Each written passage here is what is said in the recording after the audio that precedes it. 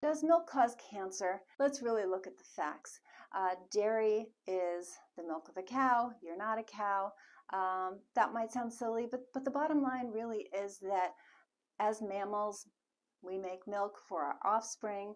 If you look at the size of a baby cow versus a baby human, that's a big difference in weight.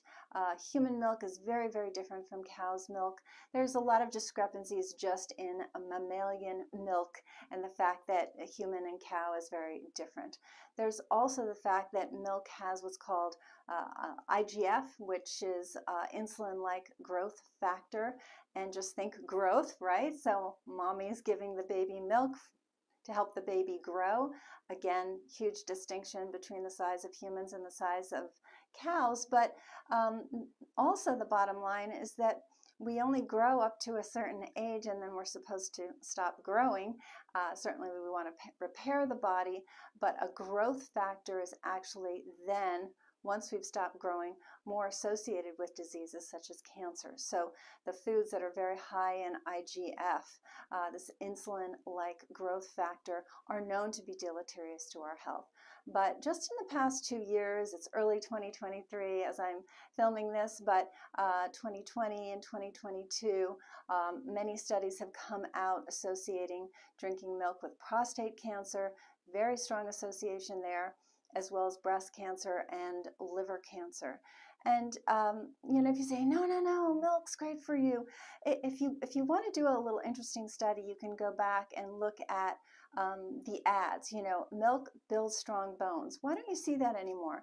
Because we know it doesn't. We know the fact that milk is actually deleterious to your bone strength, that the more milk you drink, the more osteoporosis you're likely to get. So that was refuted. That's why you don't see those ads anymore. Milk does a body good.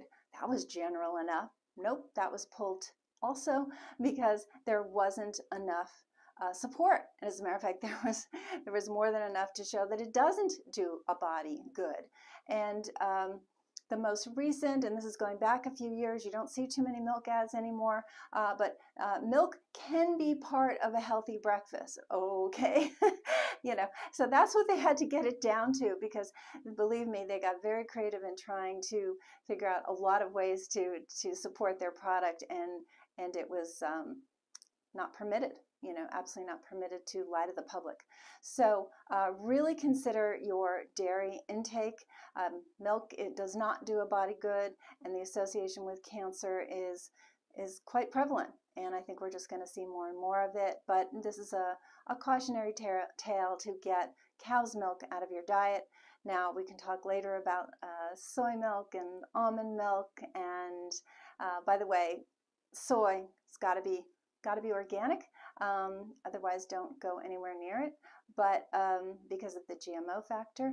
But there's soy and almond and flax and oat milk, and there's a lot of different non-dairy milks out there that don't have this association because they don't come from an animal. So hopefully that helps, and definitely send your questions.